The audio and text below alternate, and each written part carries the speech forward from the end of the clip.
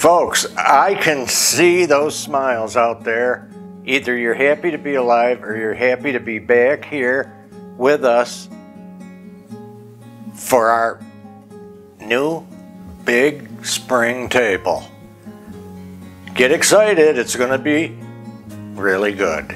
Right here on my take on Home and Garden.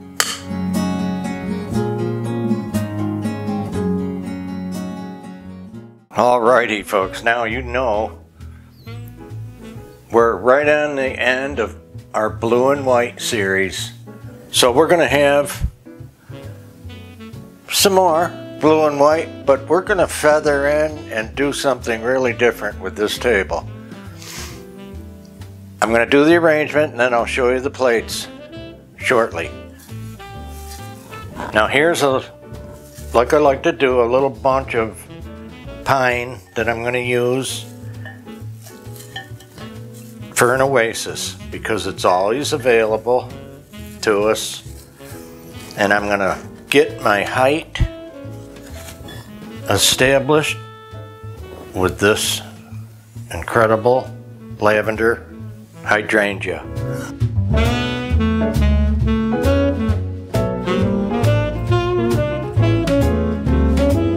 Now I want my runner so I can help with my lengths overall of the arrangement.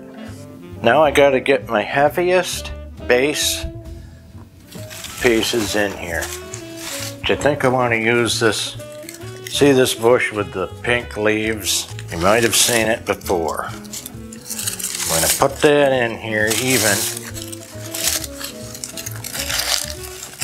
and pull that apart a little bit as a backdrop. Now, some pink cheek roses, because I have a ton of them. I'm going to put them in the bottom. Next, I've got these incredible, oh boy, look at this. Just got these this year. Peony. That would be early peony, just popping, and its color isn't fully developed yet.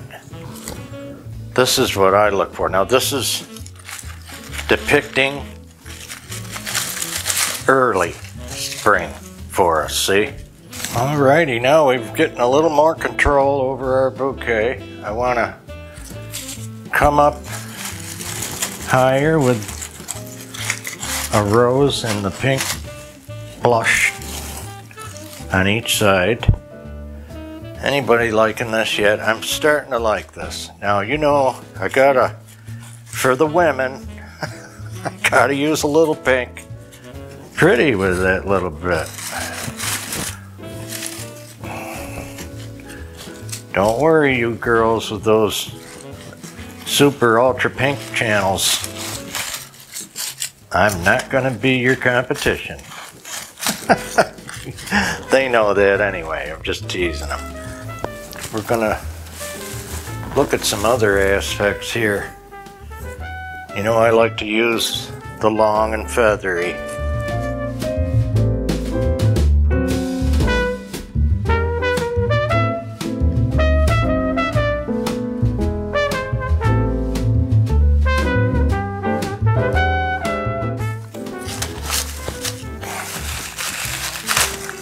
There it is. Formal balance, one on each side for the most part. Okay, now we've got the rest of our parts. I can finish filling in the back here. The only ones in the house. These are the oldest ones in the house. 3 tulips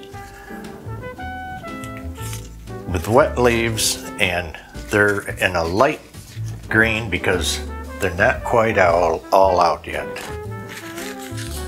So they'll go with our arrangement here.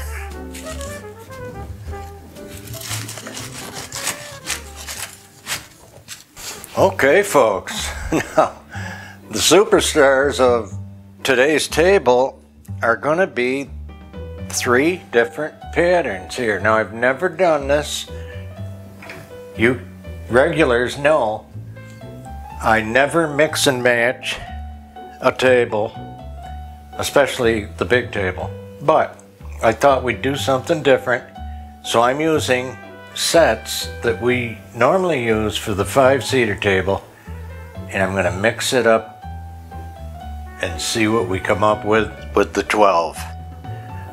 So my selection today is this fabulous pink with the rose, and it's by Alliance in Ohio, USA. Next is Old English by Johnson Brothers. And it's old, all right. I can't even find one piece of this.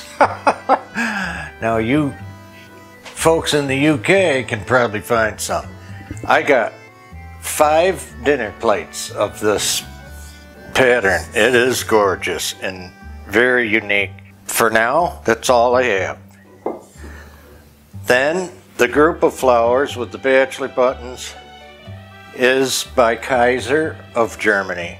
Now we only need 2 of those, so I'm going to put them at the head, each end of the table. I want to use this white charger with the scalloped edge today. Most everything is about white and light, and it's going to complement our centerpiece. How about a napkin?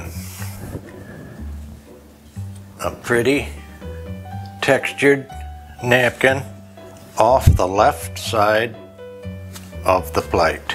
Okay, so here we have it. We have our dinner knife facing the plate, the edge of the knife. I've got that all caught up and done, and we have dinner spoon to the right of that, and then dessert spoon.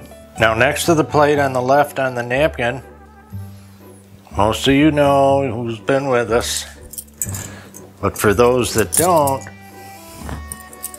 we want that dinner fork and then the salad fork, just like this.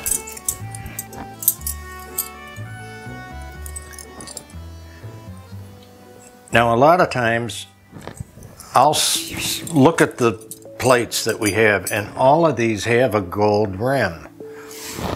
Normally that'll dictate sometimes the charger or even the flatware that I want to use.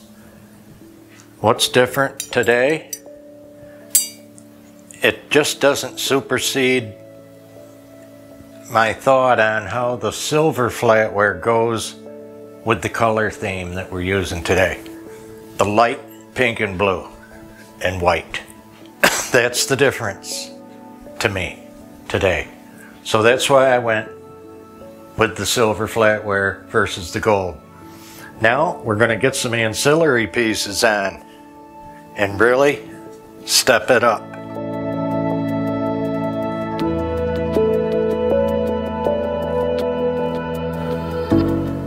Just a glorious candlestick pair by Westmoreland.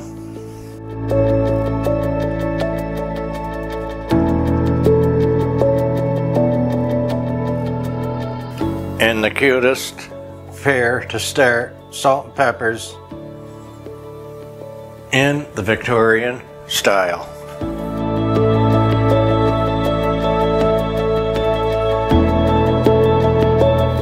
And with a long table like this, we're going to want a couple of sets of salt and peppers at each end. And there's our vinegar cruet.